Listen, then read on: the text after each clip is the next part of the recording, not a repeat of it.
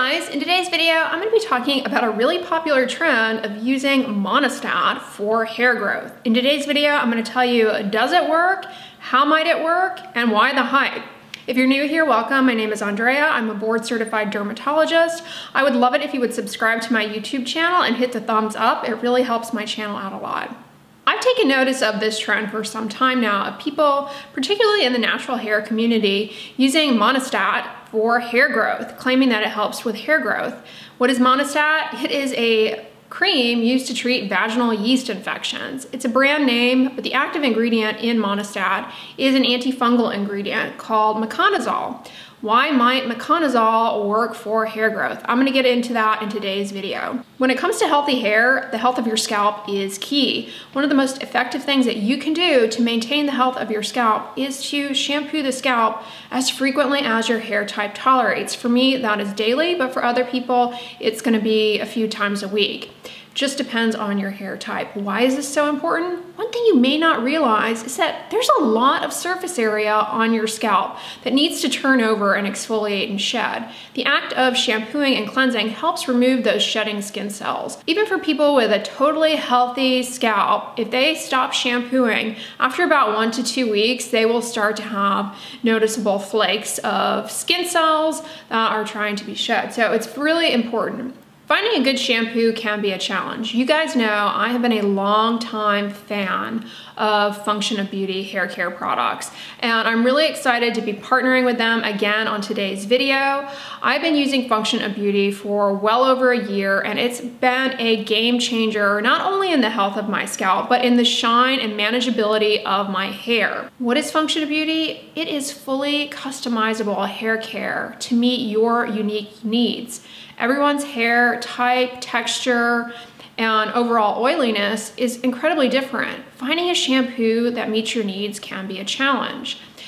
It's really simple. You just go in, you take a quick quiz outlining what your hair type is, your specific hair goals. You can choose up to 5. For me, I really value shine in my hair care products. I always point out in my videos that fragrance and dyes and skincare and hair care products can cause irritation for people. And in your journey to improving your hair growth, the last thing that you want is to be putting irritating hair care products on your scalp. What I love most about Function of Beauty is that you can choose to have color or not, and you can choose to have fragrance or not. So I choose my products free of fragrance and dye. I went into my bathroom and pulled out the ones that I have currently in use from Function of Beauty. This is the conditioner and the shampoo. I'm almost out, but no worries. I have one ready to go as soon as those are empty. So I brought the newer bottles out here for you guys to see, but one of the things that is so fun about Function of Beauty is that you can have your name put on the bottle. So it says Function of Dray. I just think that just that little extra touch, I don't know, it's just like a little bright spot in my evening shower routine. You can also throw in add-ons. And for me, I adore their hair mask. Again, you can get this free of fragrance and dyes, which can be really challenging to find in a moisturizing hair mask. If you click the link in my description box, you can get 20% off your first Function of Beauty order. And again, scalp health and scalp cleansing is key to healthy hair growth. Finding the right shampoo and conditioner doesn't have to be that difficult. Try out Function of Beauty, it makes it really simple. All right, now that you understand how important the health of your scalp is for good hair growth, why might putting a yeast infection cream for the vajayjay on your scalp help with hair growth? Does it work? Truthfully, hate to break it to you, there are zero clinical studies of using meconazole cream, aka MONISTAT, for hair growth. If there are no clinical studies showing that it works, why are people so enthusiastic about doing it and claiming that, they see great results? It's actually not completely unreasonable to consider MONISTAT for a healthy scalp. MONISTAT is an azole antifungal, similar to another ingredient, ketoconazole. And we have actual data showing that ketoconazole in shampoos can actually help in reducing the burden of this yeast that lives on the skin and can drive a lot of inflammation into the scalp.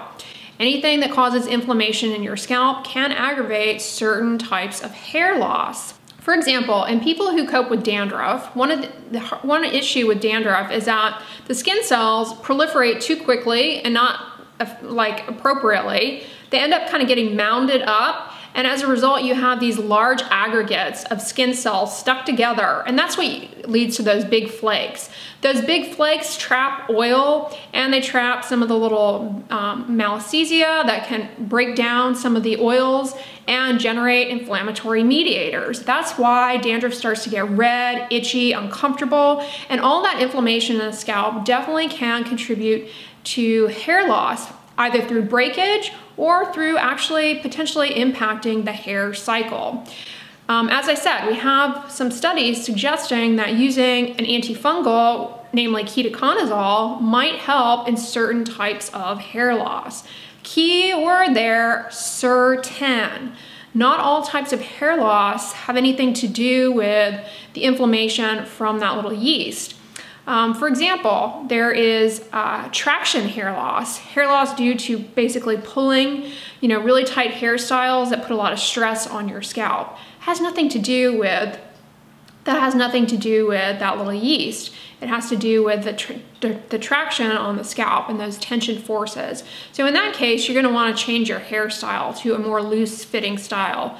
You wanna stop wearing tight braids, tight ponytails. You wanna avoid using styling products that maybe have a lot of alcohol in them, namely those products that are kind of marketed as being long wearing or long lasting hold, because that dries out the little baby hairs and leads to breakage and kind of weakens them even further. Avoiding headbands is another thing to keep the traction hair loss at bay. And then of course avoiding a lot of heat styling that can further weaken the strands. Nothing to do with that little yeast. Another type of hair loss that's quite common is something called alopecia areata. Alopecia areata is an autoimmune attack on the hair cells and leads to sudden patches of baldness. And that, in most cases, will calm down and the hair will regrow, although in other cases it doesn't. And in those cases, you want to see your dermatologist. There are prescription treatments for that, but it doesn't have anything to do with that little yeast. And then another type of hair loss that a lot of people right now are dealing with is telogen effluvium. It's basically increased shedding. This happens about 3 months after you've had a stressful event, aka 2020. And so we're seeing a lot of telogen effluvium. Malassezia has nothing to do, malassezia is the yeast.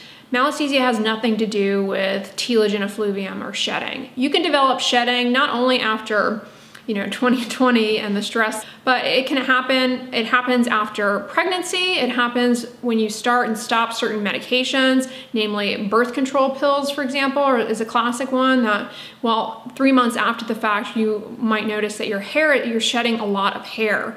And so that can be very distressing to people, but truthfully, it's not a permanent type of hair loss. It's just a shift in the hair cycle. Unlike humans, animals, they shed their winter coat. Their hair cycle is kind of timed differently. Our hair cycle is all over the place, so we don't really experience mass shedding as part of our hair. But if we do undergo a stressful life event, the hair cycle will shift and put more hairs into a certain resting phase, and then you'll subsequently have more of a mass shedding. But it has nothing to do with that little yeast on the skin, on the scalp. So the antifungal cream is not going to do anything for it. Those are just some common other forms of hair loss. The type of hair loss where you could potentially make an argument for the miconazole, aka MONISTAT cream, is going to be pattern hair loss, androgenetic alopecia. This is thinning related to age and hormones and genetics. So how do you know if using MONISTAT is actually going to work for you? The best thing to do, unfortunately, I know it's challenging, but that is to see a board-certified dermatologist who can diagnose the type of hair loss that you have. There are so many different types of hair loss that if you just go treating one with MONISTAT, you could be missing out on potentially hair-saving treatments that are better and more suited for the type of hair loss that you are experiencing. So that is actually your best bet. But I realize that it's challenging to get in to see a dermatologist. Not everybody, you know, is able to. But that really is the best thing. Otherwise, you're just kind of, you know, lost in the dark, unfortunately. Is it harmful to use a MONISTAT? I don't think so. I mean, I can't really see it being that problematic unless you find that the ingredients in MONISTAT are irritating to your scalp, in which case definitely don't do it. So it's not harmful. It seems low risk, low reward. But you know, you can develop irritation to anything, and so that is a possibility. But an alternative to using the MONISTAT is to simply cleanse your scalp more frequently. That helps with shedding of the skin cells, reduces the burden of inflammation. However, let's think about who is motivated mostly, I mean, if you look online, to be doing the MONISTAT thing. It's people in the natural hair community who have textured hair that doesn't tolerate frequent shampooing. So I can definitely see why people are motivated to try this. So I don't think it's unreasonable to try, especially if you have a hair type that just doesn't tolerate frequent shampooing and you're getting a lot of flakes, buildup, irritation in the scalp. It might be something to consider trying. It seems very low risk to me. That being said, if you do develop any type of irritation to MONISTAT, I would say stop, because that's going to take you several steps back.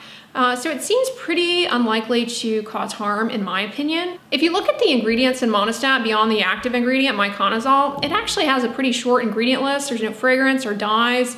I mean, it's intended to go in the vagina. So it shouldn't likely cause problems when applied to the scalp, but again, anything can cause issue. It does have propylene glycol. Propylene glycol is not, you know, a bad ingredient, but for some people it is irritating.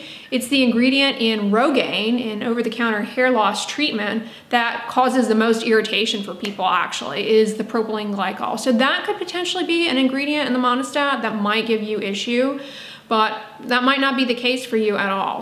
So to be clear, MONISTAT might help with hair loss ultimately, but it's only gonna help with a certain type, and it's not actually growing your hair. It's reducing the inflammation that drives hair loss. I mean, that's a nitpicky detail, but it's important because some people out there might just think, you know, with a perfectly healthy scalp and no scalp disease, they might just want to grow thicker hair and try it out. It's not gonna work that way. If you have a healthy scalp and you're not dealing with any form of hair loss, this isn't something that's just gonna, boom, grow your hair. That's what I can tell you guys about MONISTAT for hair growth. It doesn't actually grow hair, but it might reduce the inflammation that contributes to certain types of hair loss, namely androgenetic alopecia, or pattern hair loss as it's more commonly referred to. And overall, I think it's pretty low risk, but likely low reward. It's all gonna be dependent on the type of hair loss, of course. Still, the best practice is to shampoo your scalp as frequently as your hair type will tolerate. This helps with exfoliating those exfoliating skin cells, and it also helps remove excess oiliness. It's a combination of the oily buildup plus the buildup of the shedding skin cells that is like ultimate haven for malassezia. They break down the oils in those humped up skin cells, and that drives inflammation in the scalp that can affect the hair cycle down the road and contribute further to pattern hair loss. So it's the shampooing that's still key, as frequently as your hair type tolerates. For me, that's every day. And so if I don't shampoo every day, I don't actually have dandruff, but if I tried the no shampooing thing once upon a dream a long time ago, and after a few weeks, I did have noticeable flakes. If you're in the market for a good shampoo, you're looking for one that will meet your specific hair type and hair needs, definitely check out Function of Beauty. Click the link in my description box. You can get 20% off your first order. Thank you, Function of Beauty, so much for sponsoring today's video. If you liked it, give it a thumbs up, share it with your friends, and as always, don't forget, sunscreen and subscribe. I'll talk to you guys tomorrow. Bye.